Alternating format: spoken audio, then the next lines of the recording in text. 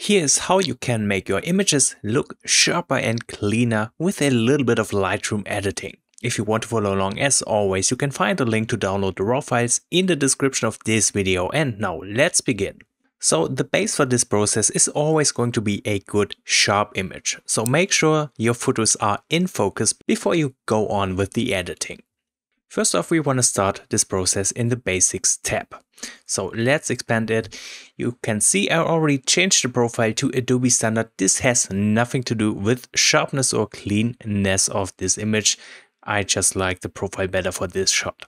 Sharpness essentially is contrast. This in turn means by introducing contrast to this image, we can make it look sharper and clearer. I do want to bring up the exposure very gently, just so we have a little more detail in the darkest spots of this image. And after that, I want to bring down the highlights. This is mainly for the background. Now, due to these two changes, we did lose a little bit of contrast. However, we can tweak it further. Let's bring up the whites. And as we push the whites, make sure to pay close attention to the histogram, because as we introduce contrast, we want to make sure to not overexpose this image. So I think just right around here looks quite good. Increasing the whites has made certain areas of the image brighter. You can see it in those bright parts of the trees. And thus we're introducing contrast and making this particular area look a lot sharper. One area where this is very visible is right here. Next up, to further improve the contrast, we can make use of the shadows and the blacks slider. So let's bring down the shadows and see what this does. So if I go really crazy, pulling down the shadows all the way, you can see its effect. However, I'm really not a big fan of bringing the shadow slider all the way down. I just want to drop it very gently. So maybe right around here. And let's also bring down the blacks slider.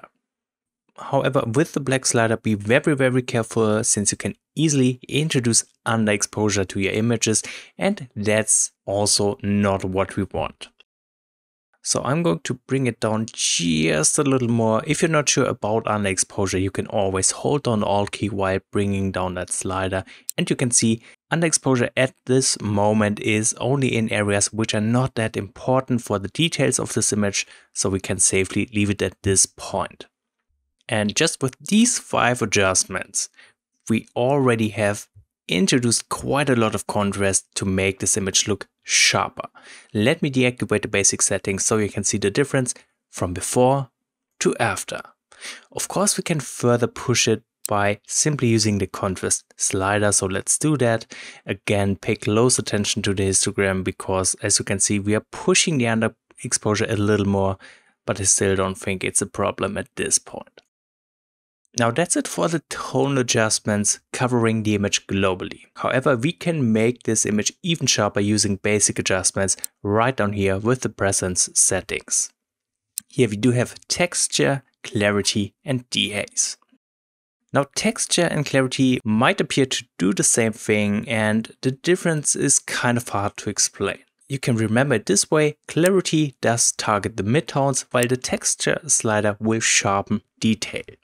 So we are going to use a combination of these 3 sliders to make this image look super sharp. So let's use some texture.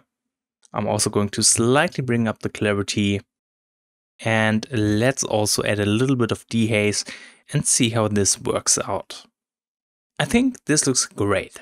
Important note here, be very careful with texture, clarity and dehaze, because increasing these sliders too much will look very bad fast. I also want to give this image some more saturation, so I'm going to bring up the vibrance. Alright, again, let's compare to before, and you can see the difference is quite big, although we only used some very basic adjustments. Looks much better so far, but with a bit of masking, we have another way of introducing targeted contrast and sharpening. So let's jump into the masking panel. And I guess we can start with something very simple. Especially when you're shooting something with reflections, like in this case, you can add quite a bit of punch by improving the reflection. So I'm simply using a linear gradient here, and I'm covering pretty much all of the water. I do have a rather hard edge right at the top of this linear gradient, and what I want to do in here is to further make use of clarity and texture. What this means is I'm going to pump up the clarity quite a lot, and you can see what this does to the reflection in the water. It makes it look way better. So here I also can safely increase the clarity quite a bit because it just makes it look so much better. Also, I'm going to add a little bit of texture in here, just to give this area some extra sharpness. Okay. And again, we can also work on the tonal sliders, bringing down the shadows just a bit for even more punch. We can also work on the top of the image, because at the moment, this area right here is a little bit too bright. And I think if we bring down the brightness in the mountains in the back, we can separate it nicely from the forest in the foreground. So I want to use a linear gradient covering pretty much the top part like this. And I just want to slightly bring down the exposure, and hopefully this way we can separate the mountains in the distance a little better from the foreground. Okay, I think that looks great. Of course, there are even more ways to improve the sharpness of this image. So let's create a new mask. This time we want to choose a color range mask. And with the eyedropper tool, I'm going to click on the bright areas of the trees which are hit by the sunlight right here. This is looking like a proper selection. What we want to do here is basically we want to dodge these areas. And dodging means nothing more than just making these areas brighter. We can do that by bringing up the whites. Again, be very careful. You don't want to pull up the whites all the way because that looks strange and unnatural. We want to use tiny amounts. And besides the whites, we can also bring up the shadows a bit. So this effect might not be that visible due to the YouTube compression, but I can deactivate this particular mask so you can see the difference from before to after. It's really a tiny adjustment, but it helps a lot. Another mask we can use is a mask targeting the midtones of the image. So what we want to do is to create a new mask and choose Luminance Range. In order for this mask to target only the midtones, we want to set it up. We are going to take the black point and pull it slightly to the right. We only want to filter out the darkest parts. So right about here we have filtered out all the blacks of the image, and we want to do the same for the highlights. We're going to take the point right here and drag it slightly to the left. I'm always going somewhere between 5 and 10 points on both sides. Now we need to set up the softness of this Luminance Range mask. We can do that by pulling down this thing further to the right. So let's place it somewhere around here, and of course we want to do the same on the right side. Pull down the softness for the highlights. So right around here. What this does, instead of a hard edge as we filled out highlights and blacks, we get a very soft edge, and thus it makes everything look a little more natural. So this mask targets the midtones. And with this mask, we're gonna apply some midtones contrast. So what we want to do is we want to push highlights and whites by decreasing shadows and blacks.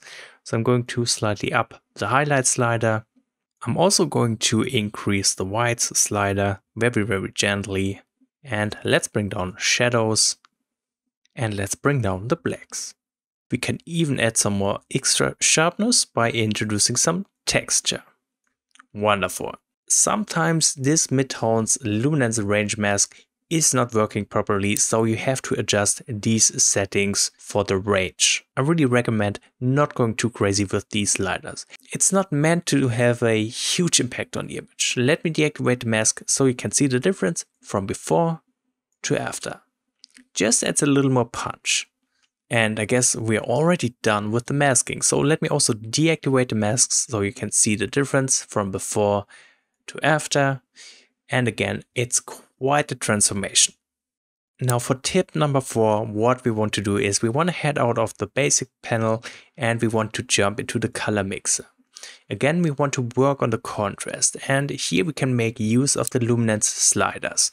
These control the brightness of a specific color tone. So we can use the green and yellow luminance slider to make those bright green trees a little brighter. Let's bring up the yellow luminance and let's also bring up the green luminance. Again, only using tiny amounts here. And once more, let me deactivate this adjustment so you can see the difference. Much better. We can also make use of the luminance to make the background darker by bringing down the blue luminance just a little bit like this. Perfect. So these are as well quite helpful for adding contrast to our image. While we're in the color mixer, let me also add a little bit of saturation to this shot by increasing the yellow tones, the green tones. I also want to bring up the aqua tones for the water in the foreground and a little more blue saturation. Okay, now tip number 5, something not that obvious, but I want to head into the lens correction tab. 2 things. I always make sure to remove chromatic aberration, which is a fine purple or greenish line around edges. Now in this case, there isn't really a chromatic aberration visible, but for some images, these can ruin the sharpness of an image and make it look very, very strange. So just always make sure to activate it, because this setting works really well. Another thing we can use in the lens correction is a lens profile. So we can click on this thing and Lightroom usually automatically detects the lens we have used for an image. This does not always have an impact on the sharpness, but it's really worth giving it a try. Tip number 6, of course, we can also sharpen this image in the details tab. So for the sharpening, I always use the same settings. I'm bringing down the radius all the way. The radius just gives you the size around edges which will get sharpened. So if I set it to 0.5, Lightroom will sharpen 0.5 pixels around edges. If I would bring it up all the way, we would have a sharpening effect for 3 pixels around edges, and this would be way too obvious. So bringing the radius down makes it much finer. Then I'm going to bring up the details all the way. And we want to make use of the masking slider because we don't want to sharpen the image globally. We only want to target areas that need sharpening. So I'm holding down the Alt key and I'm going to push up the slider here. For this image, there's quite a lot going on, so the masking slider is not that effective. However, we can nicely mask out some of these darker areas which really don't need any sharpening like that.